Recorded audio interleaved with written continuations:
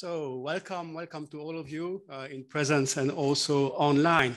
So this is our panel dedicated to equality through trade union education and training. So we'll have interpretation for this panel in English and also in Spanish.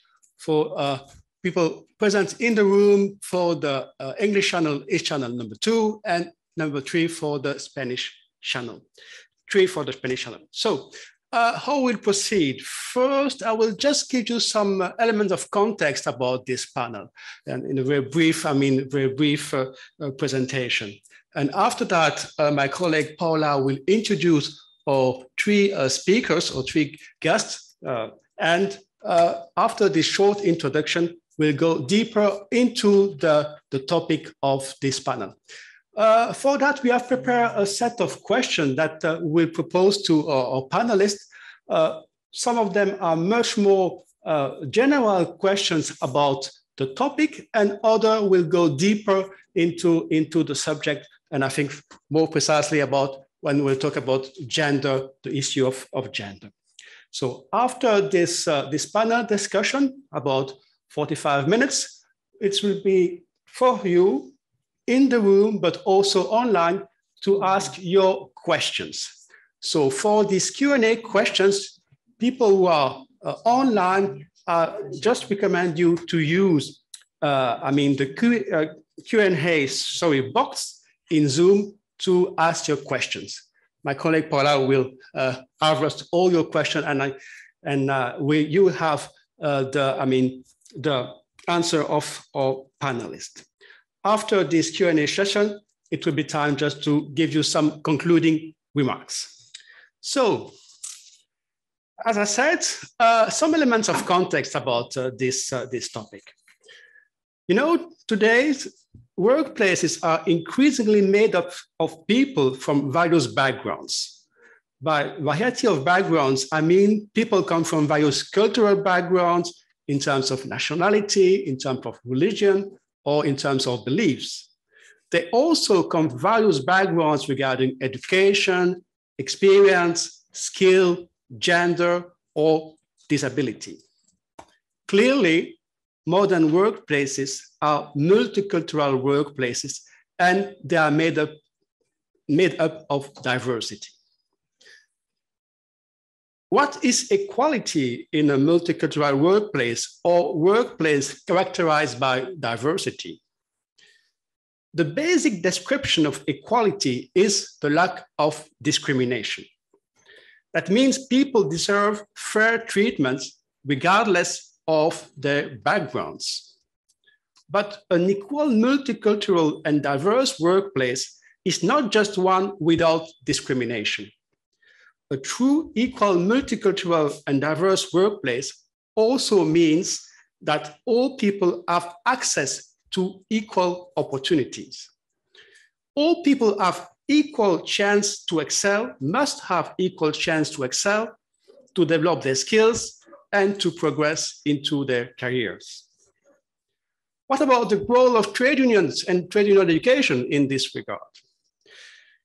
Trade unions play a fundamental role in supporting transition towards a more equal society and a more equal workplace. Trade unions across Europe have developed various non-discrimination initiatives to address multiple grounds of discrimination. For example, they have promoted non-discrimination agenda in collective bargaining process, and they have also negotiated the inclusion of specific equality clauses in collective agreements.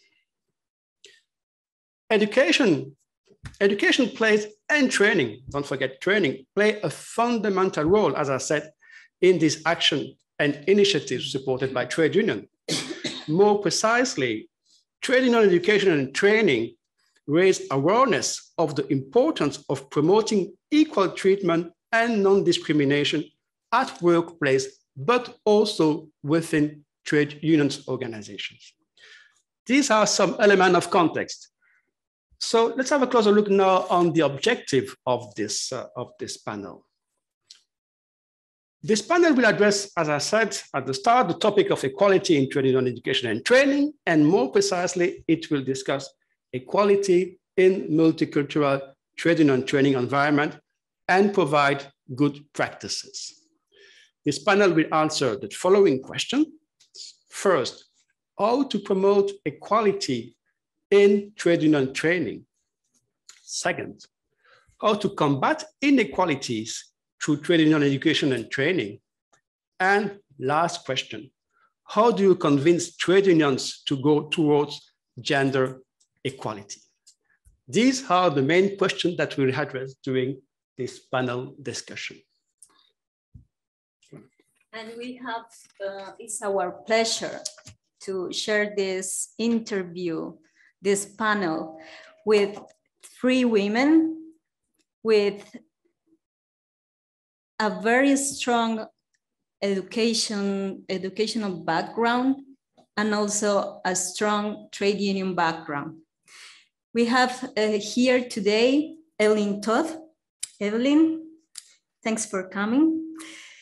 Evelyn is a Senior Program Officer, Desk for Europe at Program for Workers Activities at the ITC ILO, the International Training Center of the International Labor Organization. She has 15 years, currently the responsible for the Secretary of Trade Union Training Processes and Social Policies at Comisiones Obreras de Euskadi.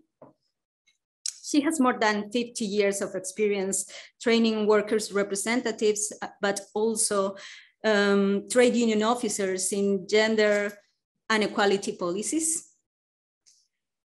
She also worked for the CITE, Information Center for Foreign Workers in Comisiones Obreras Euskadi.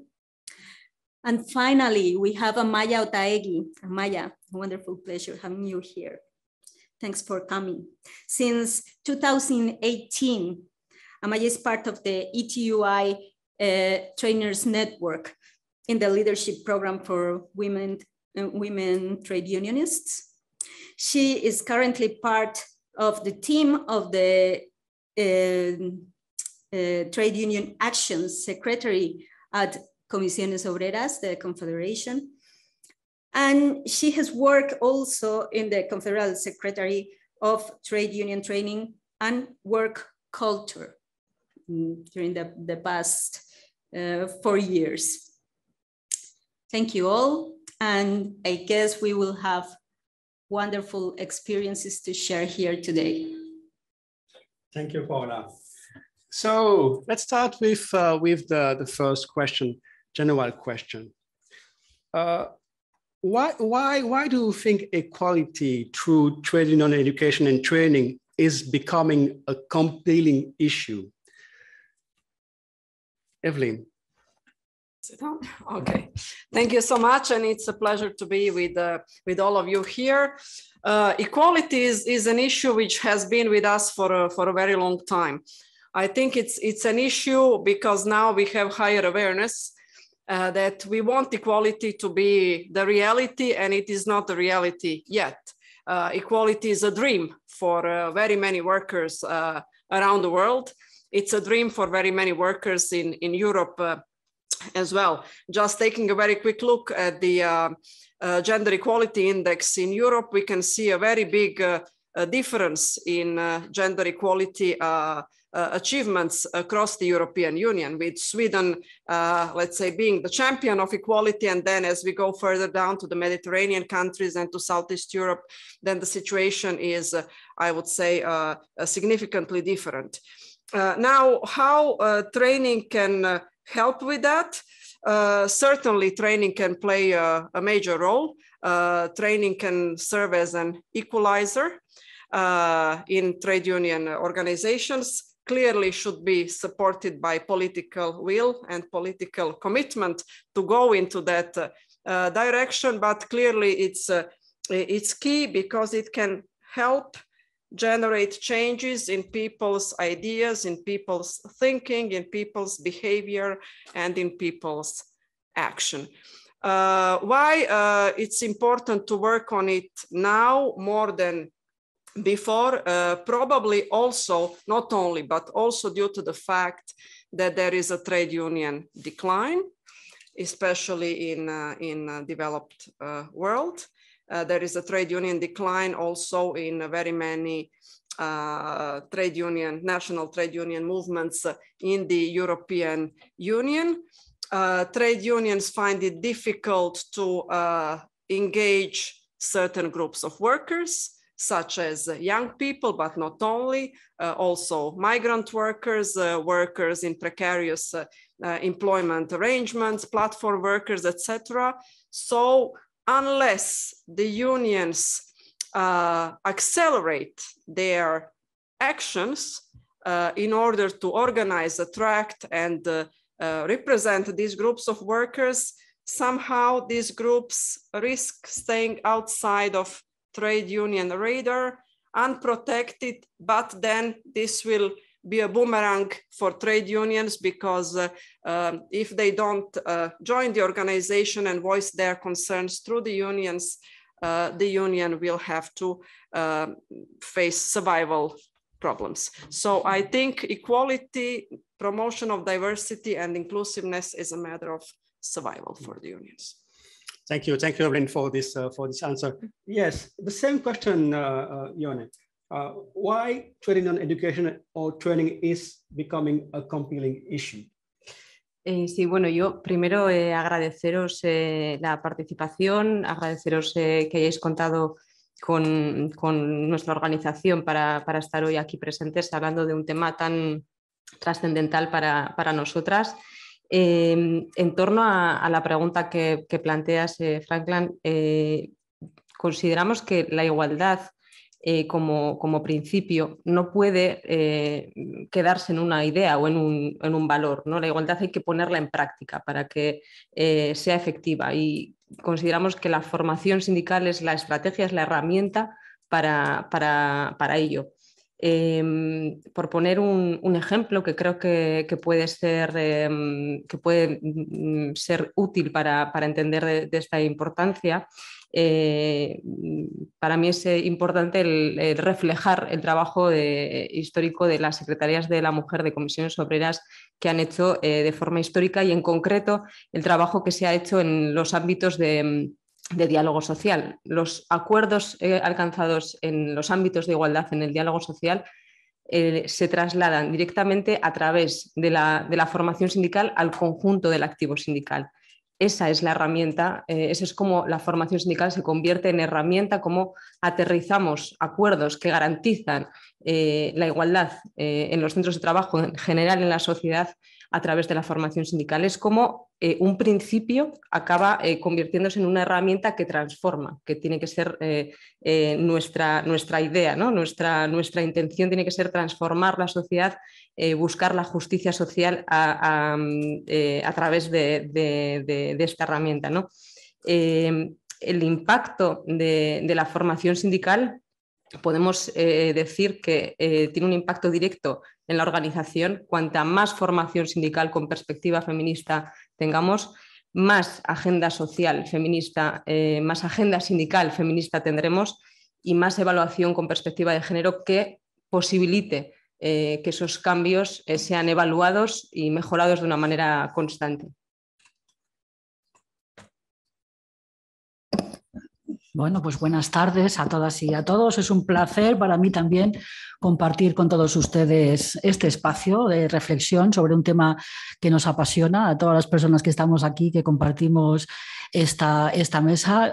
Me gustaría comenzar la reflexión por la parte que nos ha contado Evelyn. Evelyn lo que está haciendo es un relato acerca de los cambios que hemos vivido en la sociedad, unos cambios que han sido muy profundos en los últimos años y que de alguna manera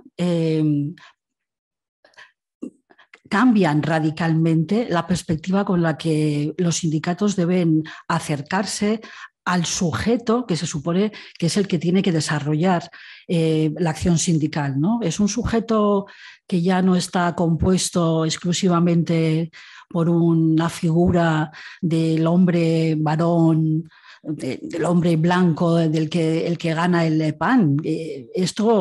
Esta circunstancia ya se ha transformado profundamente y el sujeto colectivo hacia el que dirige sus acciones el sindicato es otro completamente distinto, ¿no? Y el reconocimiento de este hecho, de este gran cambio social que se ha producido en los últimos 30 años, es el que condiciona que la mirada que debe tener el sindicato pues tenga que ser totalmente distinta, ¿no?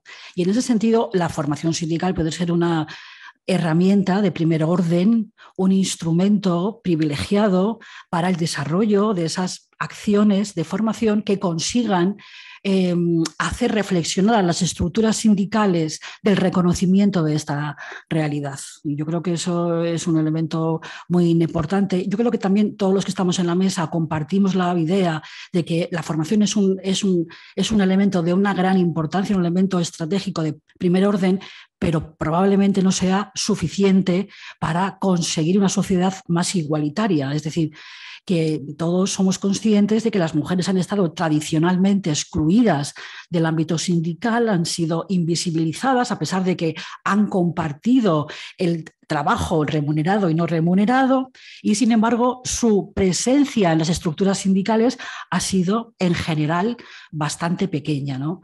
Y es una tarea también de la formación sindical el conseguir sensibilizar a estos elementos estructurales para que vayan transformándose y vayan reconociendo que los estereotipos y los prejuicios que han acompañado a la división sexual del trabajo, por el que se reparten los roles entre los hombres y las mujeres de una manera muy diferenciada y muy clara, la formación sindical, insisto, es una herramienta de primer orden para ir mitigando o reduciendo estos estereotipos y consiguiendo que haya unas relaciones de poder entre hombres y mujeres diferentes.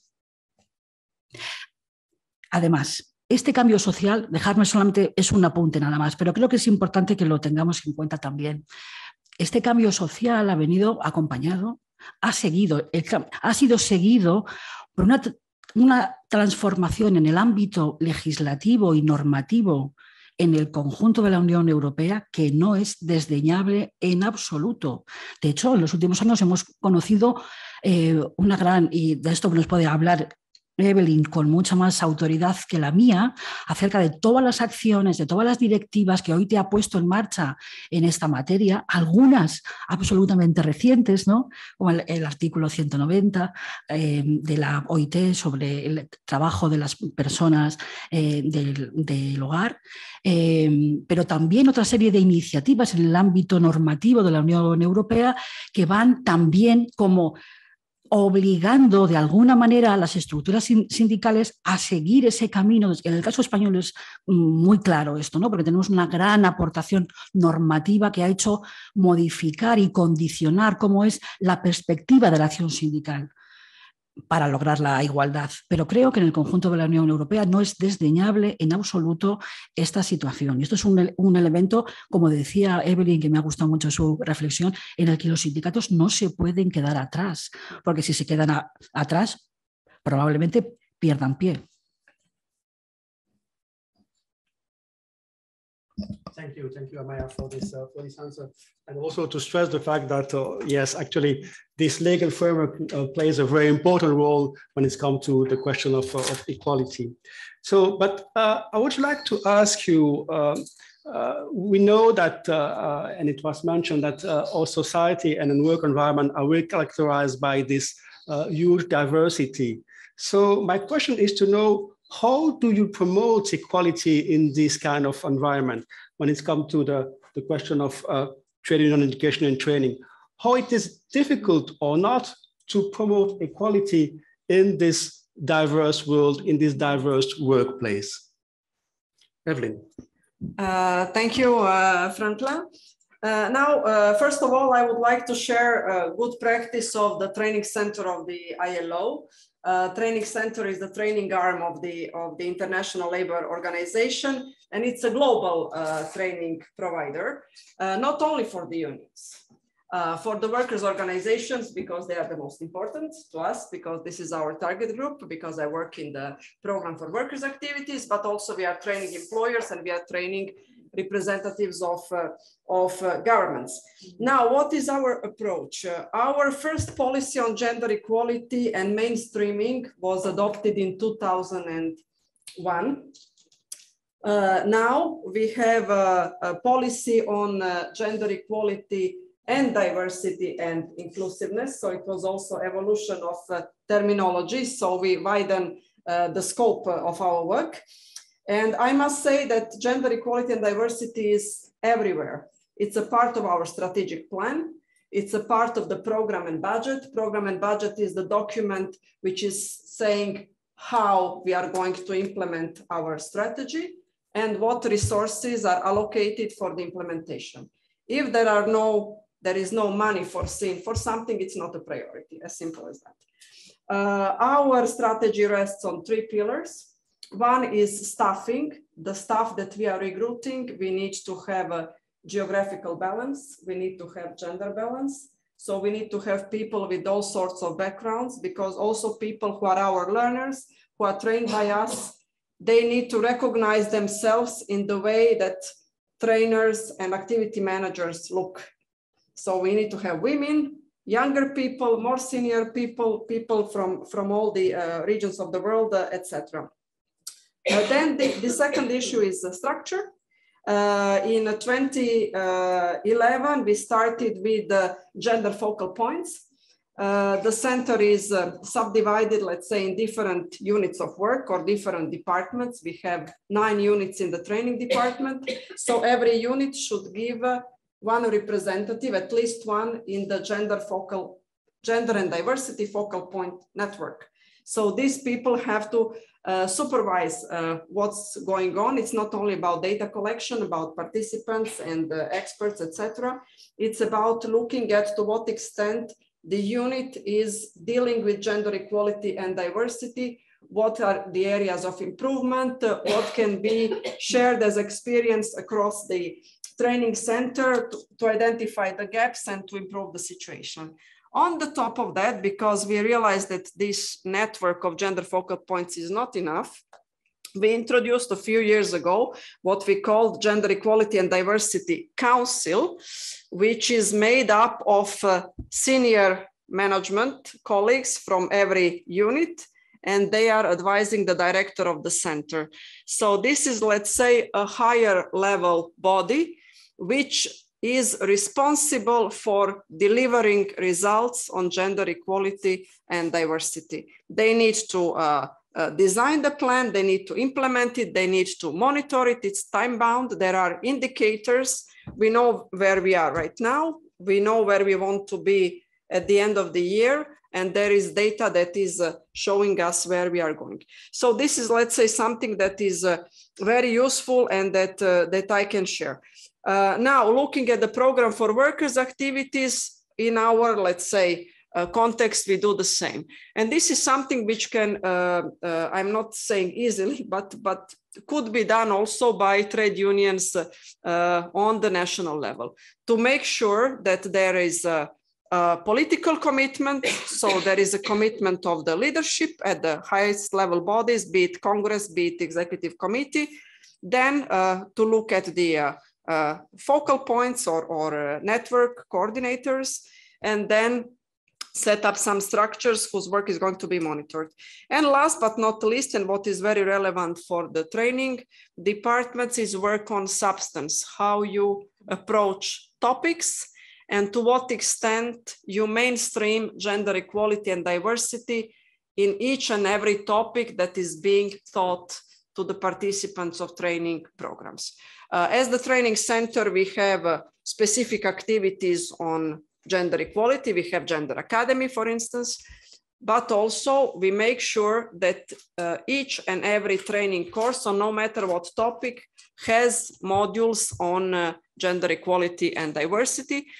We have developed also a number of modules which are available online free of charge, so the participants can easily access them in our platform. So, you know, when there is a will, there is a way, and there are many things that can and should be done, and we are not yet there. Also, the center is still in the process of improving gender equality, diversity, and inclusiveness. We are getting better, but it's you know, still we have a lot of work to be done. Okay, thank you, Evelyn, for this very concrete example of how to promote equality in your training program. The same question to Ione. Sí, bueno, yo con esta pregunta tenía como una reflexión, ¿no? Que me llevaba a plantear directamente que acerca de todo lo que tiene que ver con la igualdad, vimos un momento en el que lo políticamente correcto tiene un peso muy profundo.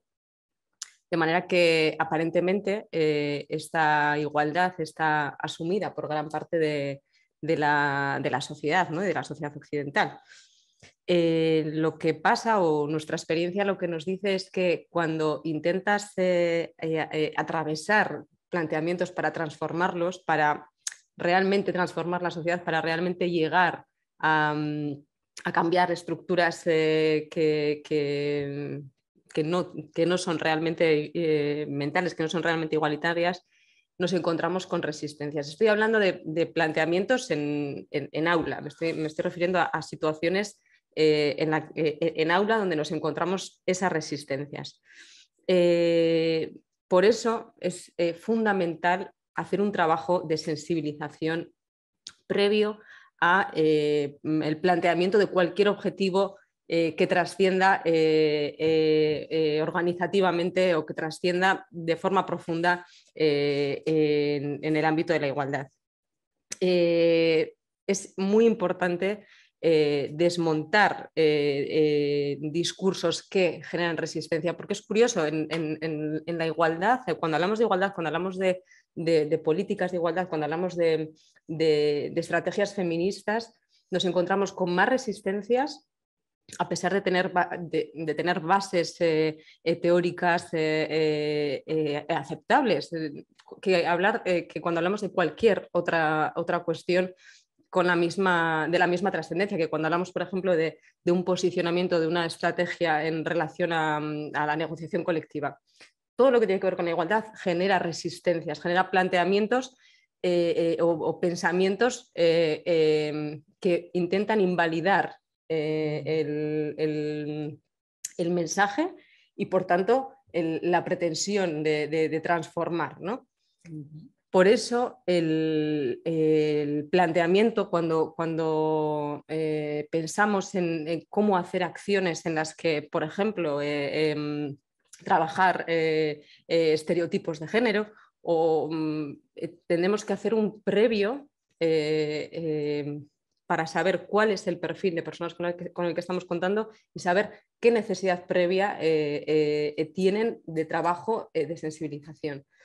Esto es algo que nosotras diagnosticamos en nuestro trabajo de formación sindical, porque veíamos que a pesar de intentar hacer programas con acciones en el ámbito de la igualdad profundos, con mucha teoría, con muchas técnicas de aplicación en los ámbitos de la acción sindical, de la negociación colectiva, veíamos que nos encontrábamos con muchas resistencias de base. Es decir, no comparto una acción positiva porque no comparto de dónde viene, porque genera discriminación, etc., ¿no? Entonces nos dimos cuenta que teníamos que hacer un trabajo previo para hacer entender por qué es necesario hablar de acciones positivas, por ejemplo, en el ámbito del trabajo, ¿no? Por eso yo creo que lo más importante es desmontar discursos, hacer mucho trabajo de sensibilización, mucha pedagogía feminista a través de la formación sindical. Sí, ¿verdad? Ahora yo, bueno, igual por acabar con lo último que ha comentado Ione, no es ningún secreto decir que las relaciones entre el feminismo, que es el que lidera, el que inicia esto que estamos hablando aquí, y el movimiento sindical han tenido sus más y sus menos, que van y vuelven, que nos apoyamos y nos enfadamos durante mucho tiempo, ¿no? Relaciones de acercamiento y de alejamiento, pero que es verdad que últimamente estamos consiguiendo un abordaje desde los dos ámbitos a la vez, que yo creo que tiene muchísimo interés, ¿no? Bueno, con respecto a la pregunta que nos planteaba Franklin, bueno, yo quisiera aportar la experiencia de la participación de comisiones en un proyecto europeo cuyo objetivo básicamente es dotar de capacidad a las mujeres sindicalistas para que desarrollen tareas de liderazgo. Ya he comentado antes, en la primera intervención, que debemos reconocer la ausencia tradicional de mujeres y su escasa participación en el ámbito sindical, más especialmente sobre todo en los lugares de responsabilidad y decisión. Entonces, este proyecto, que parte de una parte del programa de acción de la CES sobre igualdad de género, precisamente lo que busca es alentar a las mujeres jóvenes a que desarrollen las capacidades y las habilidades necesarias para que se incorporen a los lugares de decisión y responsabilidad en sus respectivas organizaciones. Es una iniciativa que se comenzó en el año 17. Ahí ya conformamos un grupo de trabajo que fue quien definió las líneas principales de los contenidos de este programa de formación, cuyos objetivos básicos, ya os digo, que trataban de contribuir a la acción que la CES estaba haciendo sobre igualdad de género y en ese sentido alentar a la siguiente generación de mujeres que tienen que sustituirnos, esperemos que en breve plazo.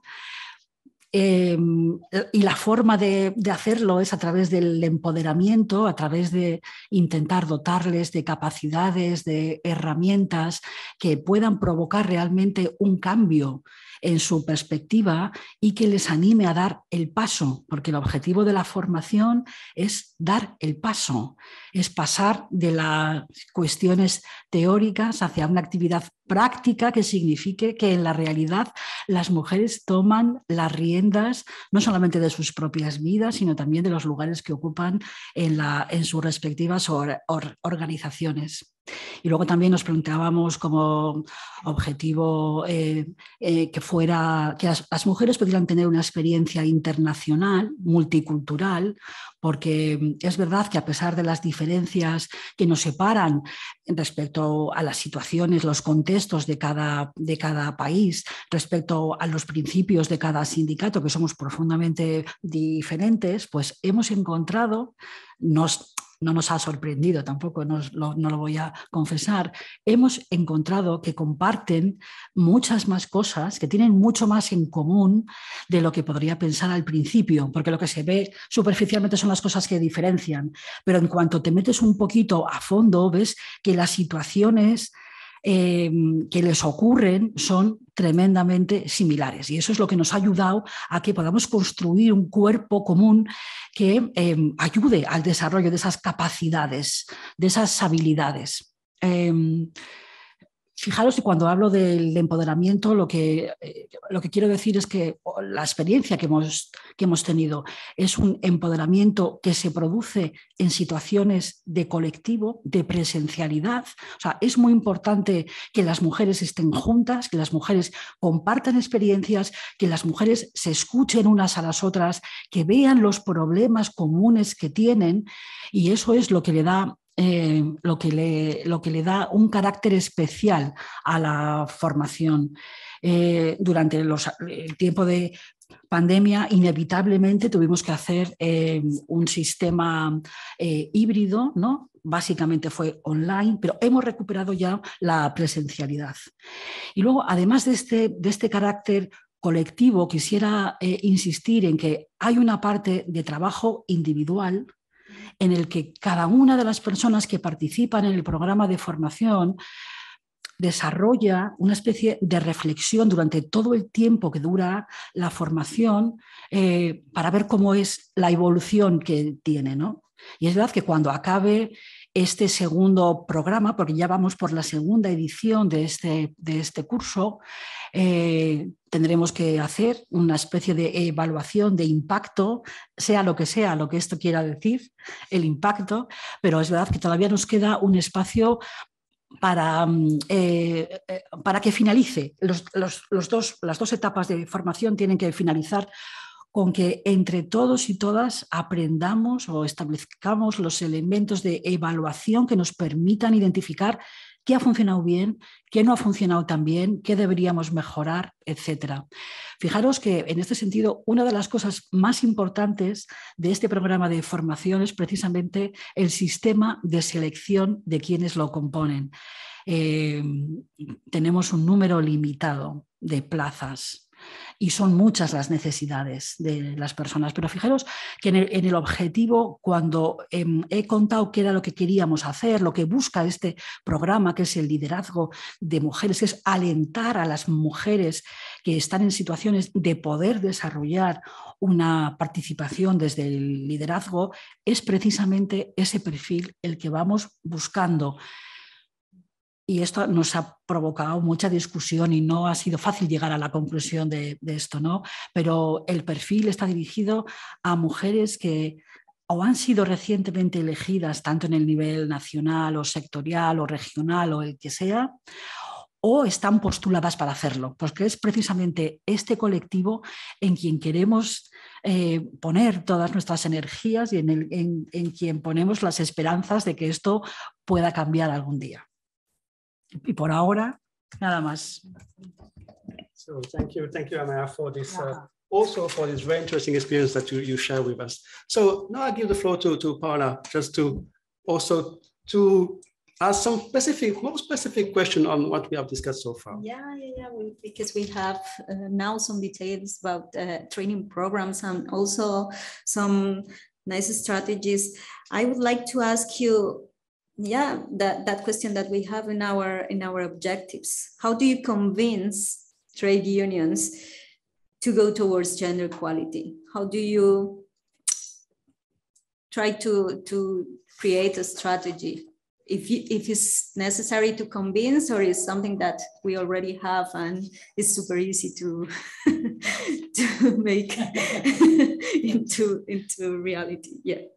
Please, Evelyn. Okay, that's $1 million question.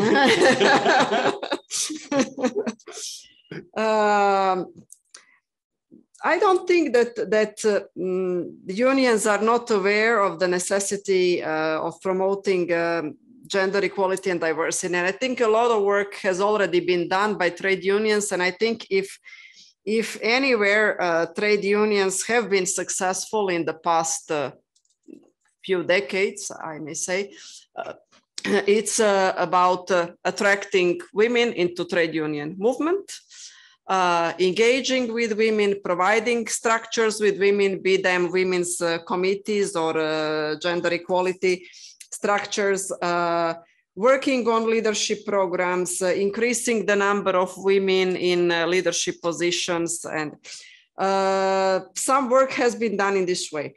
If we talk about diversity and inclusiveness, then we have a lot of these groups that are still struggling to show their value. So I would say that there is a lot of untapped potential in trade union organizations. A group that comes to my mind is our young people. We cannot claim that trade union organizations don't have diversity in their membership. They do. They have a lot of people, but somehow some groups have difficulty in emerging in the organization and having their voices addressed. I think unions should work on 3 levels. Starting from organizing and recruitment, avoiding to implement strategies one size fit all. One size does not fit all. There should be many sizes and many shapes, and unions should understand that. It's more difficult but it's necessary. The other issue is to ensure the representation in structures and especially in decision-making. Union organizations cannot claim equality and inclusiveness if some groups, be them women, youth, migrants, precarious workers, don't have representatives in the places where there is power in trade union organizations, including top leadership position. It cannot be always a white person and heterosexual. Should be different people leading the organization, be them regional level, be it national level, be it sectoral unions, etc. So there, somehow this wall has to be broken. There is some kind of glass ceiling that has to be penetrated in some way. And then the issue of policies. Once there are different people and there is diversity in decision making, they will make sure that policies look different because they will put their issues on the agenda. And then the union will deliver results for these people. But this is the only way. Education is clearly complementary in this and can do a lot, but there must be political will to, let's say, give the access to all different groups of workers to be represented in decision-making bodies in trade union organizations. Thanks, Evelyn. Yone. Bueno, yo no tengo nada más que añadir a lo que ha dicho Evelyn, a esta pregunta del millón. Y básicamente voy a repetir un poco, ¿no? lo que ha dicho ella. Yo creo que efectivamente los sindicatos, mi referencia, mejor dicho, de los sindicatos, ya se creen el avance y la intención de avanzar hacia la igualdad de género, hacia la igualdad en general. Creo que aún así siempre hay que estar alerta. Creo que siempre hay que estar pendiente de que el trabajo hacia la igualdad no se quede en un segundo plano. El trabajo hacia la igualdad tiene que ser parte de la agenda sindical. Tiene que estar en toda la intención y en todo el marco y los objetivos y la estrategia de las organizaciones sindicales. Tiene que estar en los principios, en los planes de trabajo y en esa agenda sindical. Es fundamental, antes comentábamos esto de tengo una feminista en la sopa, tener una perspectiva de alguien con una visión crítica acerca de las estructuras siempre posibilita la oportunidad de cambio y la oportunidad de transformar las cosas. Pero en cualquier caso, como decía antes, es fundamental que ese principio se asiente y no se pierda, ¿no? Y que no vengan momentos por los que pase a relegarse a un segundo plano y sea una constante el trabajo en la igualdad. Bueno, pues sí que es verdad que es una pregunta que es muy difícil de responder, pero también quisiera comentar que con la perspectiva que dan los años no tienen casi ninguna cosa buena, excepto que te permite entender cómo han sido las cosas. Bueno, si es posible entender algo, ¿no? Y entonces, realmente, para mí, que estoy llegando a los 60 años, hace 30 años, nunca hubiera podido imaginar que estuviéramos en una situación como esta, hablando de esto. O sea, que incluso tuviéramos la voz nosotras para decir estas cosas. Era algo totalmente, es decir, algo ha pasado. Eso es lo que quiero poner en valor, ¿no? Y que no sabemos cómo pasa, porque es verdad que si tuviéramos la solución, la pondríamos a funcionar, pero no hay una fórmula matemática exacta, más allá de estas cuestiones en las que tenemos que insistir mucho, ¿no? Esta necesidad de transversalizar la acción sindical con perspectiva de género, esta acción de formación que pone las gafas violetas a los hombres y a las mujeres, porque también las mujeres necesitamos aprender a tener gafas violetas, ¿no? Hemos nacido socializadas también de forma diferencial, en el no hablar, en el no decir, en el quedarnos excluidas porque el espacio público no ha sido el espacio nuestro. Hay toda una serie de cosas en las que tenemos que seguir insistiendo y en las que tenemos que seguir trabajando, ¿no? Evidentemente. Lo que sí quisiera decir es que no podemos, es verdad que hemos cambiado mucho, hemos cambiado de una manera que no nos reconocemos casi, pero no podemos pensar que el hecho de que haya más mujeres desde el punto de vista numérico significa que hemos acabado con el asunto. Al revés. Una vez que acabas con un problema, surge el siguiente. El patriarcado es una institución absolutamente solvente que recorre el mundo, todas las sociedades, todas las culturas desde hace miles de años, ¿no? Entonces no vamos a hacerlo de la noche a la mañana, ya lo sabemos, ¿no? Hay que insistir en eso. En todo caso, sí me parece... como recomendación, ¿no? Nuestro mercado de trabajo está cambiando de tal manera fruto de la globalización, bueno, algo que todos conocemos, ¿no? O cambia tan rápidamente con las nuevas tecnologías.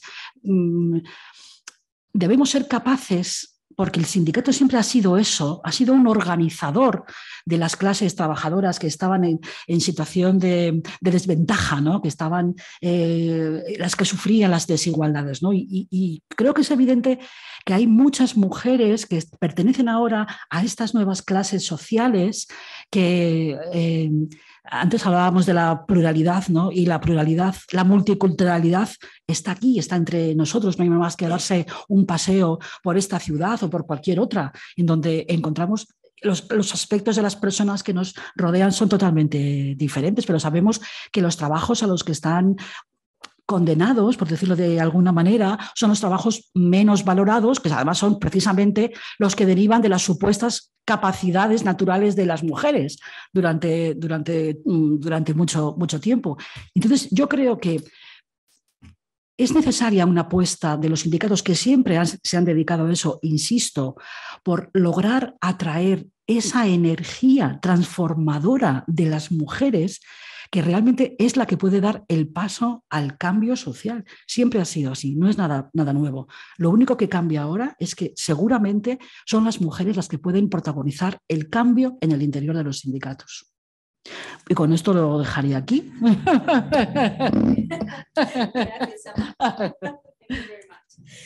And I guess our last question, if we want to talk about our role as trainers in introducing and mainstreaming gender equality, in which way do you think that trainers play a critical role as a leading facilitator of equality?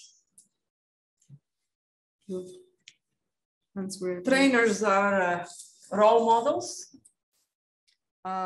Trainers should show to everyone who is involved in the training that they treat people with dignity and respect.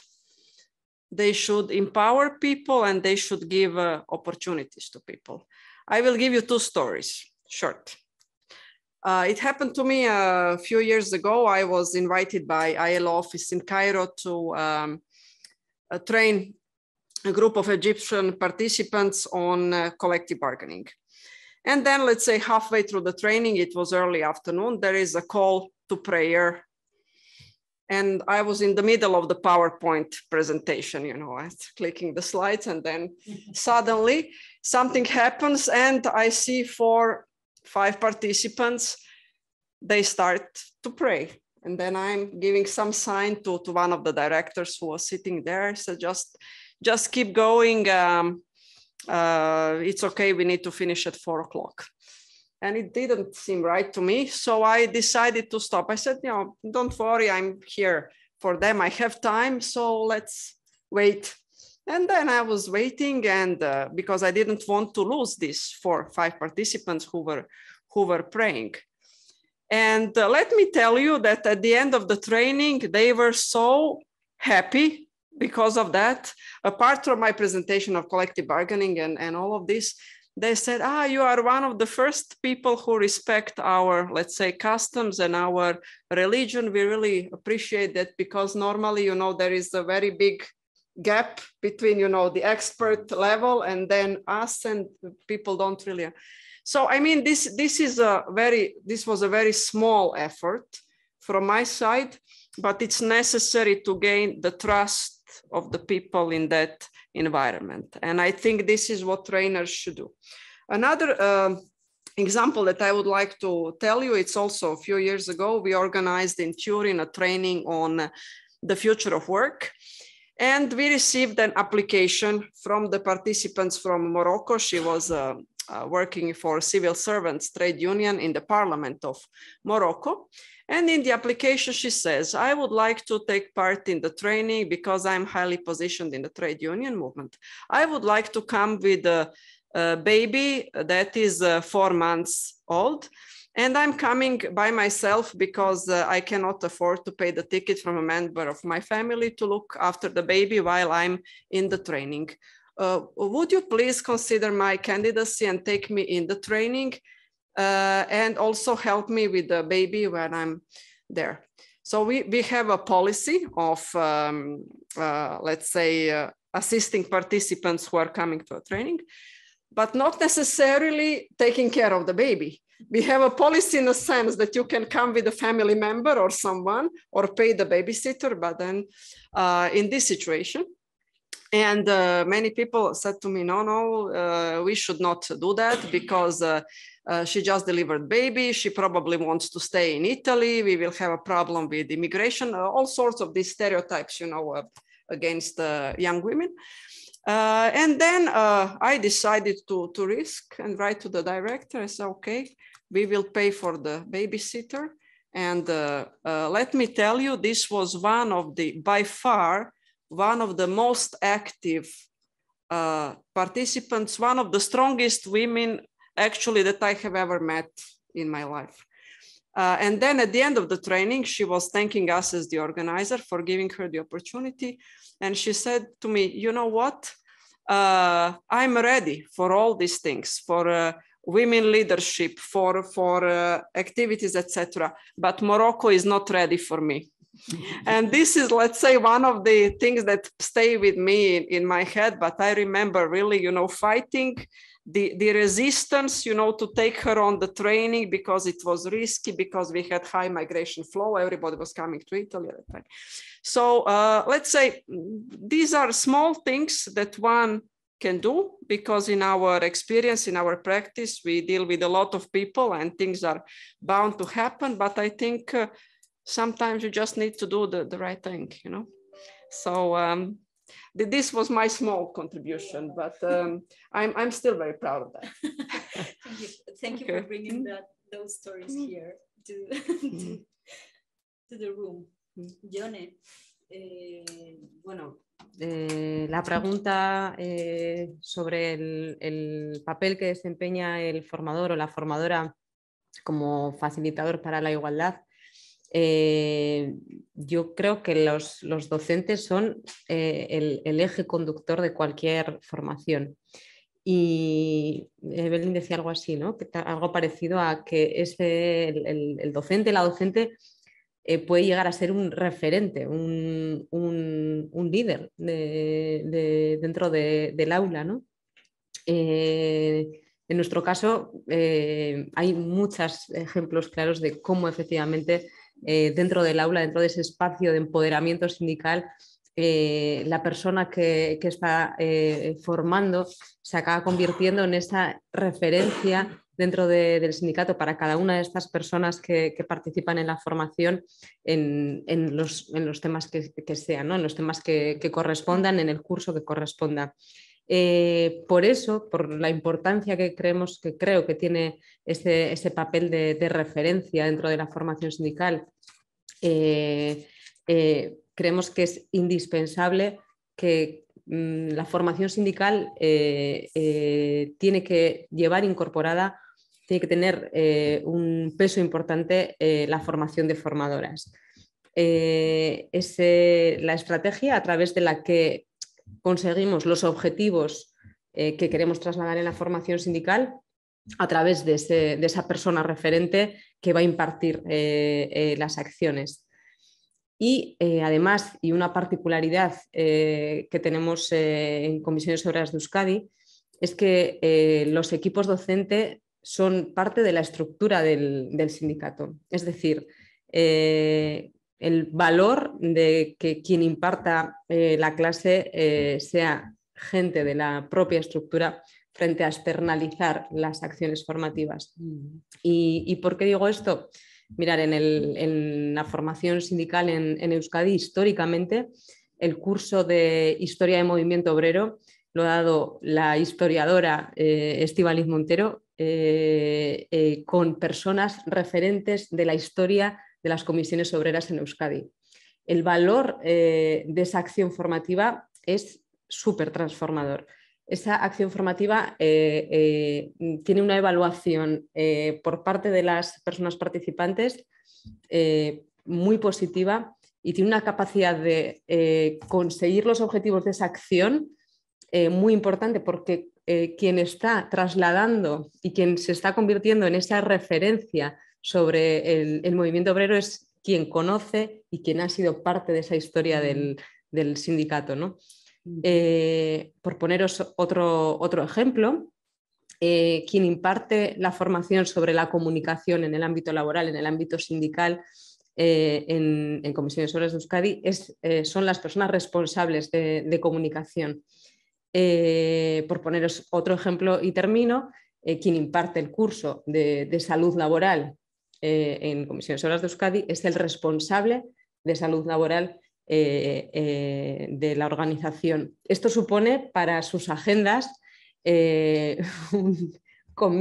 sus agendas conmigo, un conflicto importante, porque cada vez que tienen que hacer un curso y tienen que hacer muchos cursos, pues le supone un conflicto importante, pero es una estrategia organizativa en sí misma, porque lo que pretendemos es que quien está trasladando el mensaje de la organización en cualquiera de estos temas sea alguien que tiene no solamente el conocimiento, sino la visión organizativa al respecto.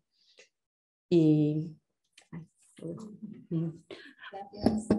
Bueno, pues yo os quiero contar que en el curso de liderazgo que llevamos haciendo las 2 ediciones que os he contado para mujeres sindicalistas, una de las patas fundamentales una de las columnas nucleares de ese curso es una reflexión sobre los estilos de liderazgo.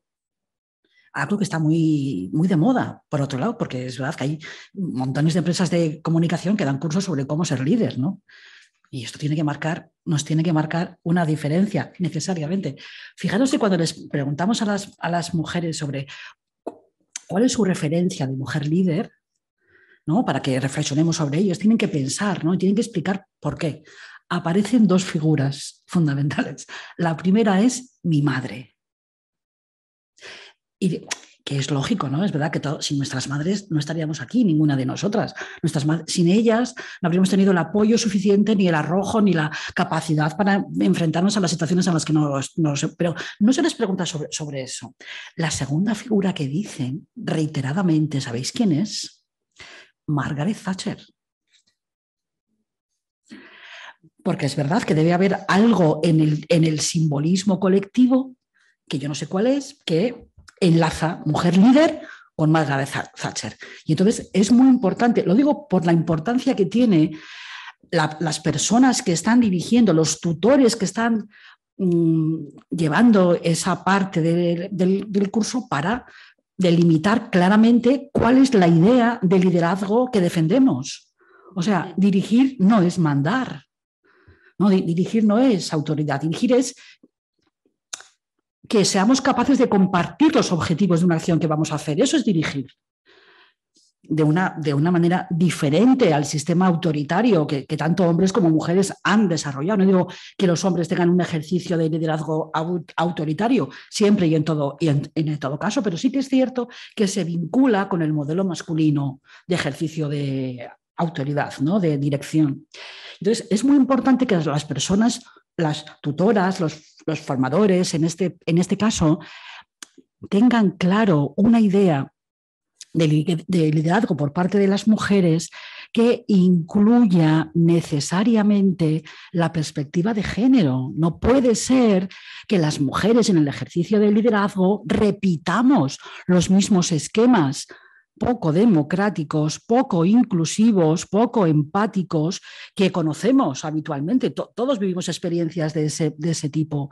Si queremos influir, si queremos condicionar, si queremos orientar a las mujeres hacia las posiciones de liderazgo, debe ser necesariamente desde otros supuestos, desde los que se incorpore esa mirada de tener en cuenta las situaciones que nos diferencian a los hombres y las mujeres, los estereotipos y los roles diferentes que impiden que otras mujeres accedan a las mismas situaciones de liderazgo.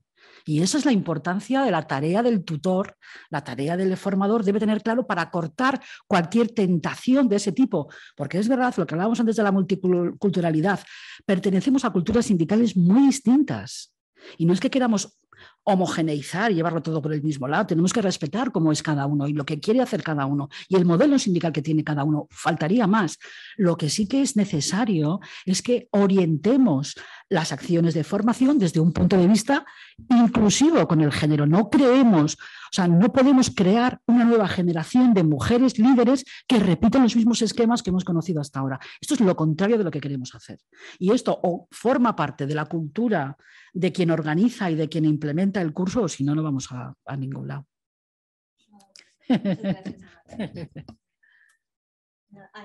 I have some questions here from the Zoom participants.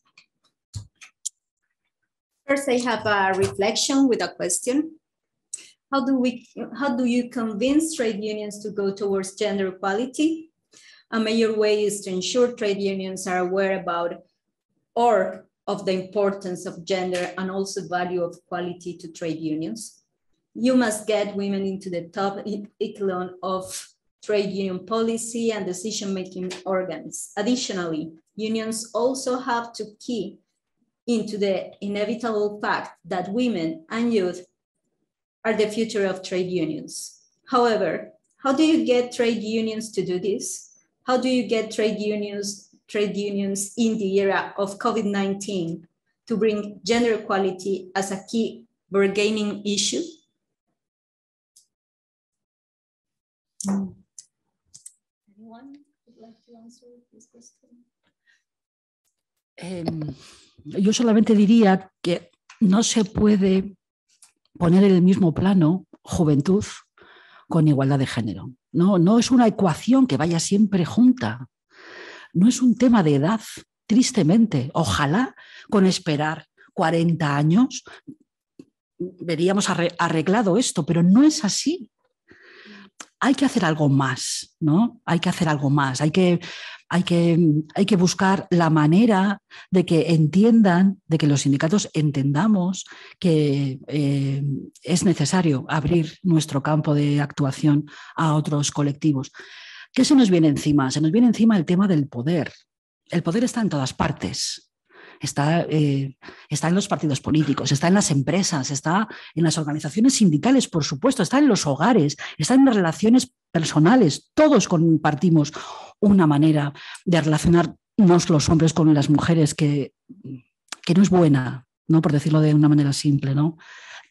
¿Cómo podríamos hacer ver que el poder puede ser algo compartido, que no es necesario un ejercicio del poder que esté marcado por el sexo masculino? No se me ocurre. A ver, hemos empezado por ahí, ¿no? Y entonces no sabemos cómo es. Lo que sí sabemos es lo que no funciona. Y lo que sí sabemos también es que las cosas han cambiado. Y lo que sabemos también es que la herramienta de la formación sindical tiene una potencia, seguramente será de las pocas herramientas que nos permita avanzar, aunque no lo reconozcamos, ¿no? Aunque no situemos esa herramienta como el eje que nos ha permitido cambiar las mentalidades. Pero yo quisiera poner una lanza, que se dice en castellano, no sé cómo se traducirá, acerca de esta herramienta, de su utilidad, ¿no? Es verdad que es complicado organizar. Si ya nos cuesta organizar al sindicato para el desarrollo de su acción sindical, todavía más nos cuesta para atender una un elemento que nunca ha sido el eje central de la vida sindical, ¿no? Pero realmente tenemos pruebas por muchos sitios de la gran importancia y de la relevancia tanto de los elementos más materiales, como son las cuotas, ¿no? Como que exigir que haya, que todos convengamos en que es necesario establecer un sistema de reparto de los lugares de mayor poder para visibilizar la existencia de las mujeres. Pero si las mujeres no estamos en los lugares de protagonismo, no hacemos nada, ¿no? Pero quiero decir que además de esas cuestiones materiales, los elementos de reflexión acerca de cuáles son los condicionantes económicos, políticos, económicos, educativos que sostienen la desigualdad, porque hay alguien que está ganando con esto. No sería razonable si no tendría sentido, sino alguien aprovecha, alguien utiliza la desigualdad, ¿no? Y eso es lo que tenemos que ser capaces de convencer al conjunto de... Bueno, no sé si... Ahí va. Anyone else? Would you like to add something? I can also add, I think that we should put pressure and push. Also from the international level, certainly the ILO can do that. Also the ETUC, also the ETUI, European Trade Union Federations. It has to be on the agenda. It has to be systematically on the agenda until it's solved. So it has to be forever on the agenda. So this is the only way.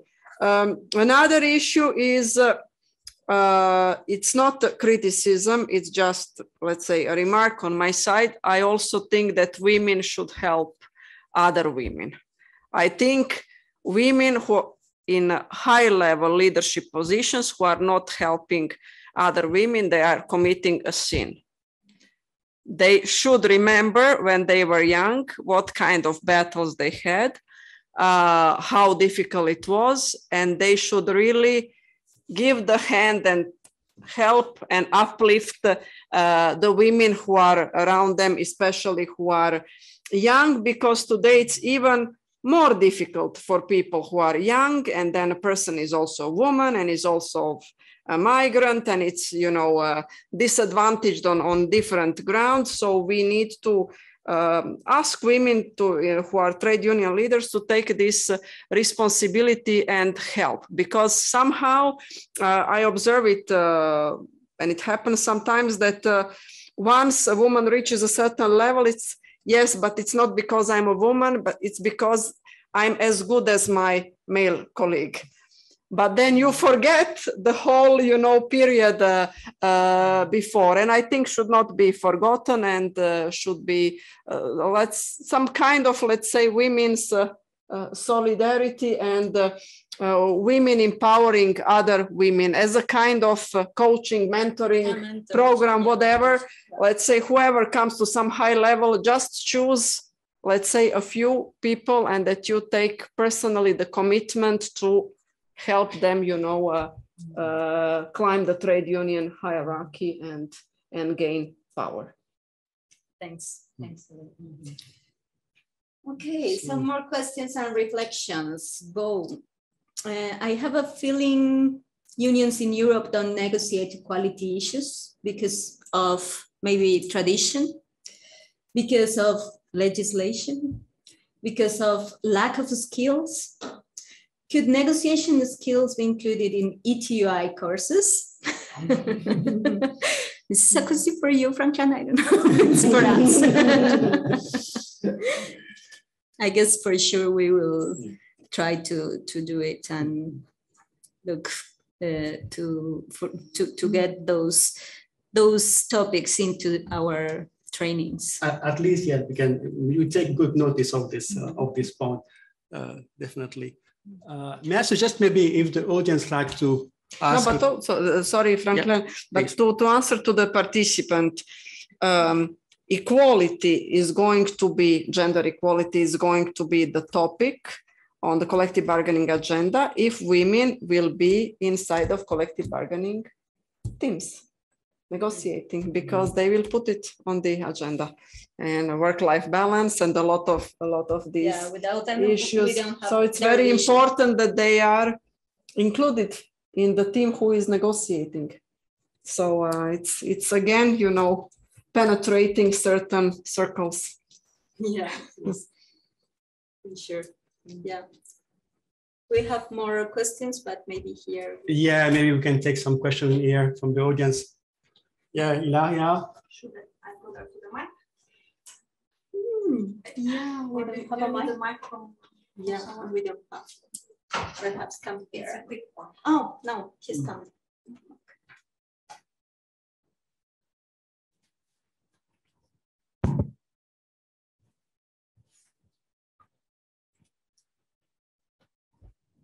Yes. Okay. Well, first of all, thanks for this very inspiring panel for a trade unionist, a feminist, and the trainer. It's perfect. My question to Yone, very practical. In your training on these topics, what is the role of men? I mean, are they involved, and to what extent? Are they trainers? Are they participants? If they participate, do you have mixed men and women training groups, or do they participate alone? You know, it's like a recurrent question when you organize training about gender equality. Thanks. Sí, a ver, muchas cosas a la vez se me están ocurriendo, pero bueno, por partes. Las personas formadas son siempre grupos mixtos, es decir, no diferenciamos grupos entre mujeres y hombres. Lo hemos valorado en alguna ocasión, pero no hemos visto o no hemos... Lo hemos llegado a valorar, pero no hemos aterrizado bien el fundamento de esa segregación. Las formadoras y formadores también son, tenemos formadoras y formadores, y las formadoras y formadores han recibido una formación previa mixta también en igualdad. Hace años llevamos incorporada acciones concretas dentro de la formación sindical en Euskadi. Nosotras la formación sindical en Euskadi la planteamos en distintos niveles en función de los perfiles.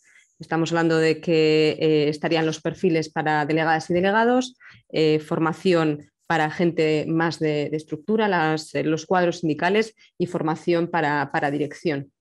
Donde más empeño ponemos, donde más empeño en todo ponemos, pero quiero decir que un itinerario que sale sí o sí de forma histórica año tras año es la formación para delegadas y delegados, que dividimos en nivel 1 y nivel 2 de formación sindical.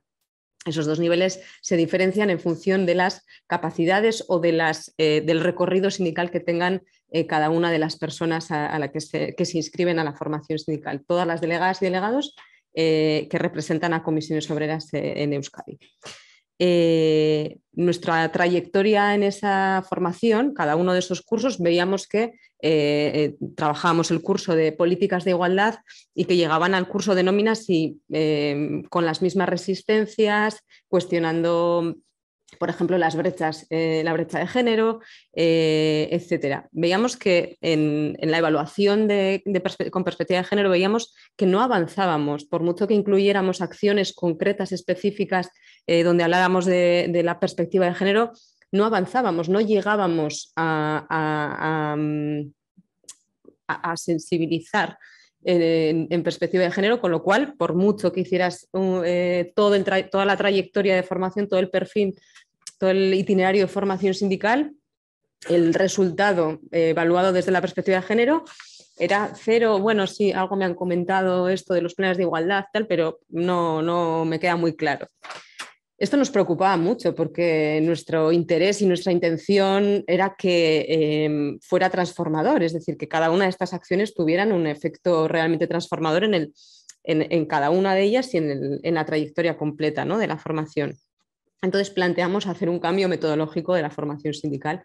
Ese cambio metodológico iba a intentar modificar cada una de esas acciones y, por tanto, el conjunto de la perspectiva de la formación sindical, tal y como la estábamos planteando. ¿Cuáles fueron los pasos a dar en ese cambio metodológico? Pues primero hacer una formación de formadores con perspectiva de género, una formación de formadores feminista.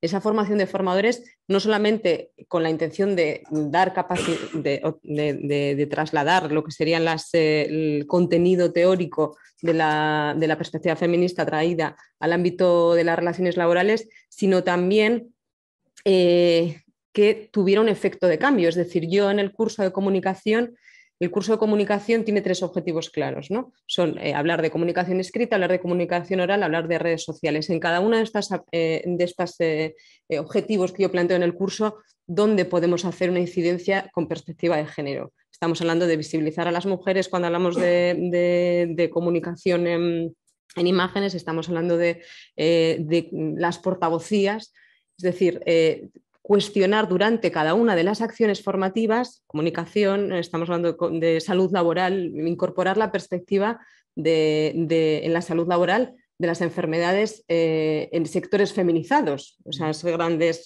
olvidadas y que ahora están empezando a tener más visibilidad. Cada una de las acciones que planteábamos y con una perspectiva global, trasladar ese cambio.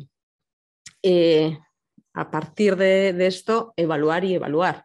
Es decir, dónde estamos viendo fallos, si esto acaba teniendo ese recorrido, ese impacto en el conjunto de la formación.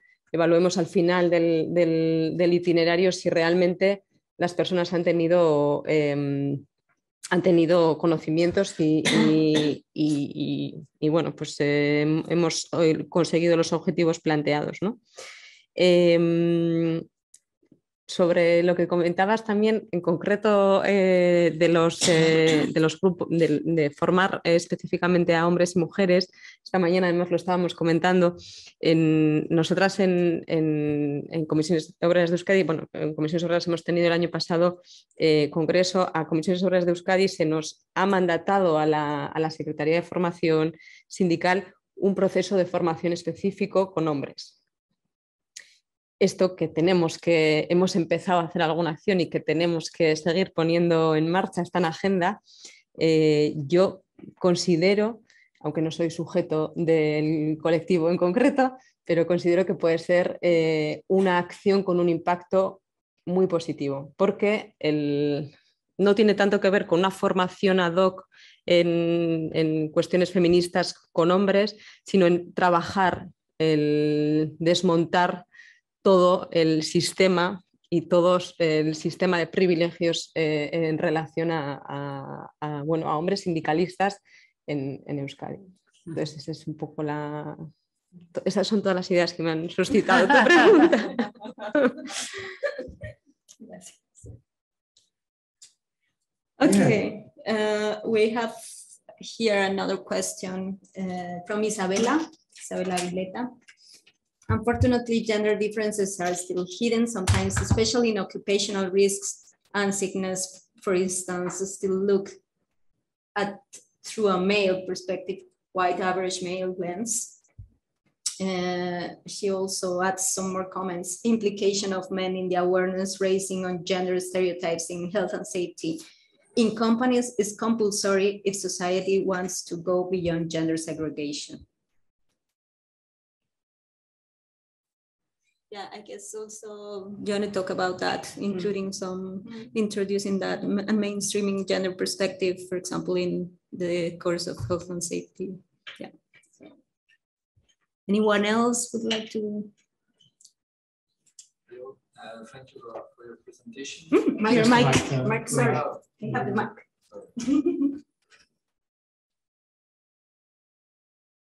Hello. My name is Pierre Ledec. I work in the trade union here in Belgium, CSC, and I train the trainer. So it's obviously my place here.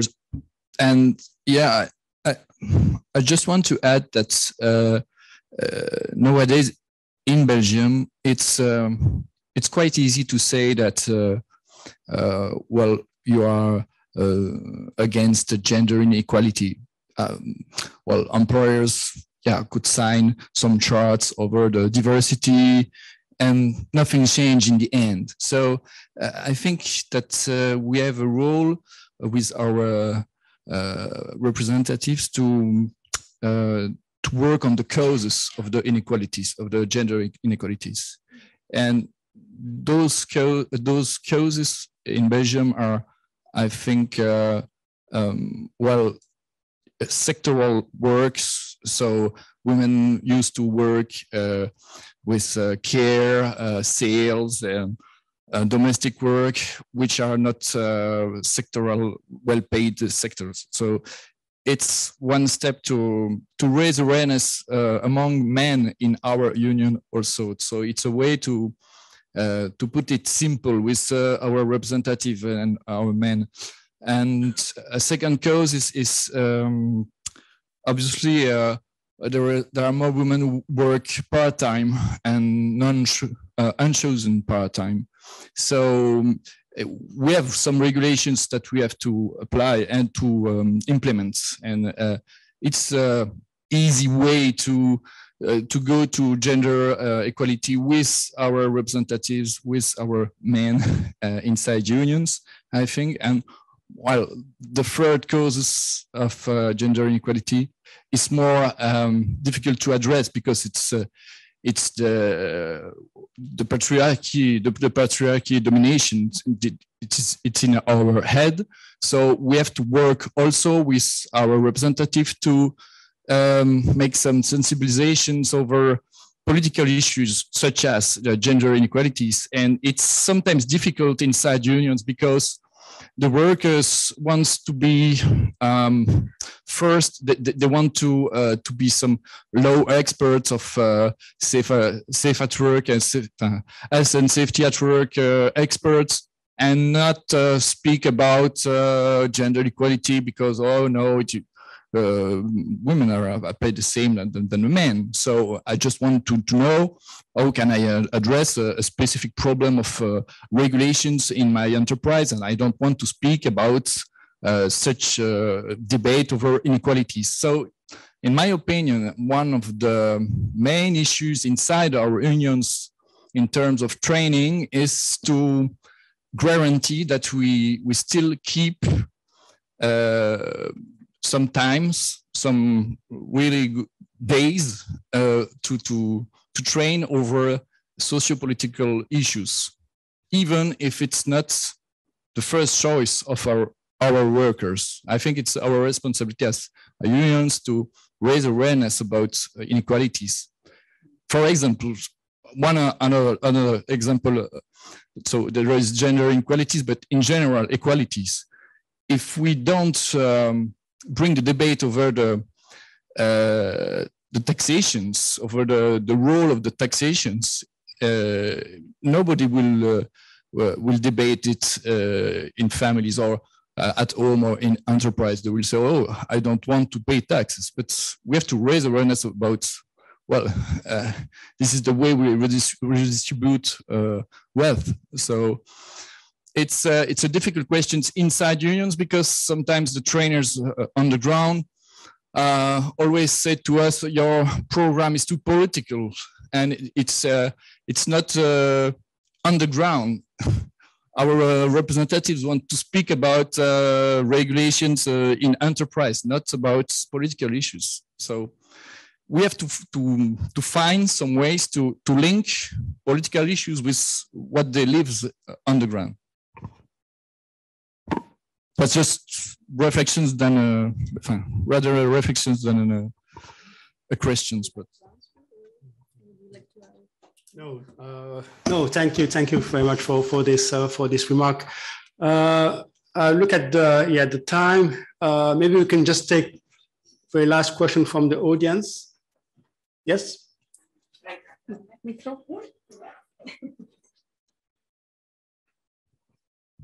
Well, again, also, thank you so much, everyone, for this amazing panel. This question is half reflection, half question based on the story that Evelyn mentioned about the woman in Turin with the baby who wanted to come to the training.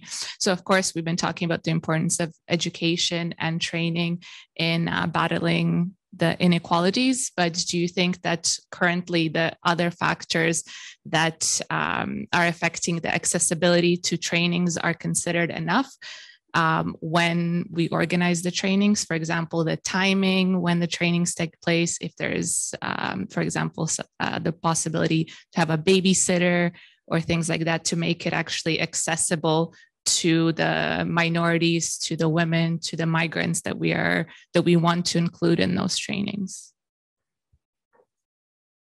For me? For anyone. No, for me, it's difficult to respond from the point of view of the National Union. Clearly, I also hear in different settings that people are saying unions' working hours are, Monday through Friday. And then, for instance, migrant workers, domestic workers, etc., for them, it's difficult to match that schedule which somehow should be adapted if we were to take these workers on board. For training, I think the most important thing is for the unions to listen to the workers, all different groups of workers, to see what they need, what their possibilities are.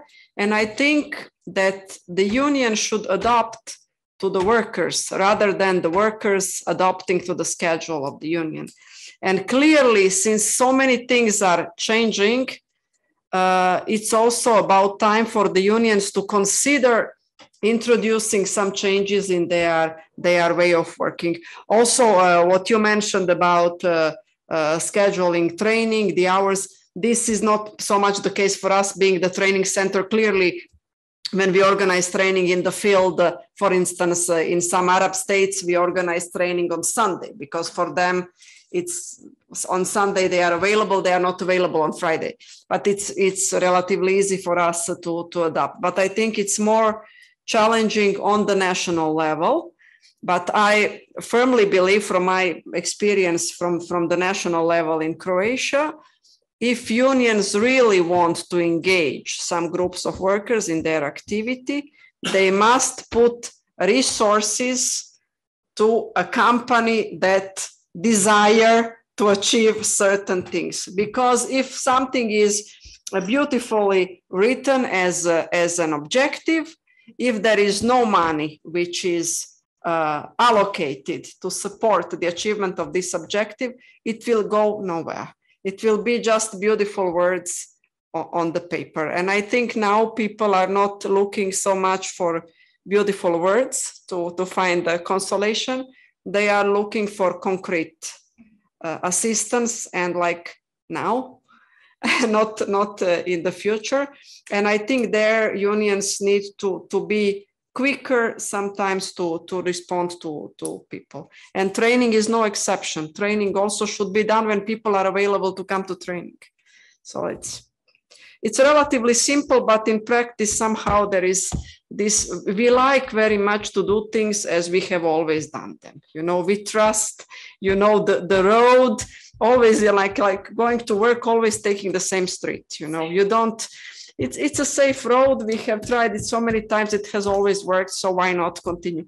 And this is something that it's very difficult to change. And there is some resistance to change. Maybe also a fear. What if we do things differently and they don't work? What will happen? But I think it would be good to pilot things and try at least to be closer to the pulse of the workers with training, but also with all the other activities. Okay, so if there is I think that it's time to conclude our discussion. Very interesting conversation, actually, that we have. If I may just give some key words of conclusion. And for me, what I've heard here this afternoon, that it's about the transformative role of trade union education and training, actually. And we have seen that in the different feedback that we have received in terms of, for example, of raising awareness, of empowering particularly women in this capacity building training. We can see that trade union education has a decisive role to transform situation and to fight against non-academic discrimination and to promote, equality. This is the first point. But also, when it came into my mind in this panel, it's focusing only on training and education. It's not enough. Here, the role of, political will is very, very important. That means change is needed at any level, particularly at the top level of trade union structure, in order also to promote this kind of culture of non-discrimination and promotion of equality. So education on one side, but also political will is key to just also to have this promotion of equality and non-discrimination. So these are the main elements sorry. These are the main elements that I can just summarize here. So thank you so much for all our panelists for these presentations, and yeah, that's it for me. And thank you to our participants online here, of course, but also online, because they were very active. They were also commenting on some of the answers that you were you were providing. And actually, it was one reaction about Margaret Thatcher as an example, as we had here today. So thank you very much. Thank you very much for coming, for sharing, exchanging. And let's move and let's act, because yeah, we need words, we need a framework, but we really need also to take action to implement these different things that you have commented here today. Thank you very much.